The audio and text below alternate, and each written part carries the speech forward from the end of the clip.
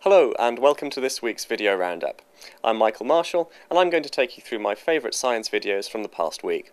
First off, we find out if the saying, once bitten twice shy, applies to bumblebees. When bumblebees collect nectar from flowers, they're often attacked by crab spiders, camouflaged inside. Researchers wanted to see if they could learn to avoid them, so they set up a meadow of artificial flowers. Some of the flowers were free of predators, whereas others were equipped with a robotic spider that would trap a bee and then graciously release it. The researchers found that the bees did become more cautious after their brush with death. They slowed down and even became paranoid, often avoiding flowers that didn't actually contain a trap. Next, we take a look at a new system that will allow farmed fish to go with the flow. Sandrine Kirstemont tells us more. With these new cages, even farmed fish will be able to travel the ocean. They were created by researchers at MIT by attaching two huge propellers to spherical cages 19 meters wide. The new fish homes could become an alternative to conventional cages which are anchored in one place. Large amounts of fish feces can become trapped under cages and damage the seafloor and marine life nearby. Since the swimming cages are designed to drift with water currents, they never sit in one place long enough to cause harm. And if they float too far off course, they can take control by powering up their own propellers.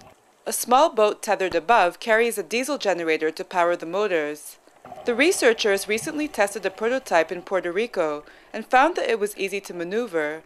The cage was able to propel itself at a steady rate of 0.3 meters per second. Finally, we look at a new robot that literally has a spring in its step. This robot may only have one leg, but the leg has more in common with your legs than existing robots. The leg is made up of a knee joint and cables that can be moved with a motor in the robot's body. As it hops, two springs made of fiberglass store and release energy, just like muscles and tendons do in human legs.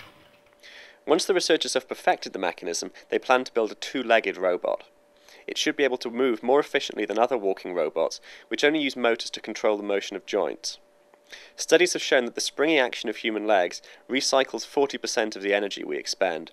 Software currently tries to give motors similar bounce, but they generally aren't fast or powerful enough to do the trick. That's all for now, but if you just can't get enough, there are loads more videos and stories on our website. For example, take a sneak peek at the bizarre sex lives of some animals, or help out a curious reader who's wondering why this turtle has a hump on its back. See you next time.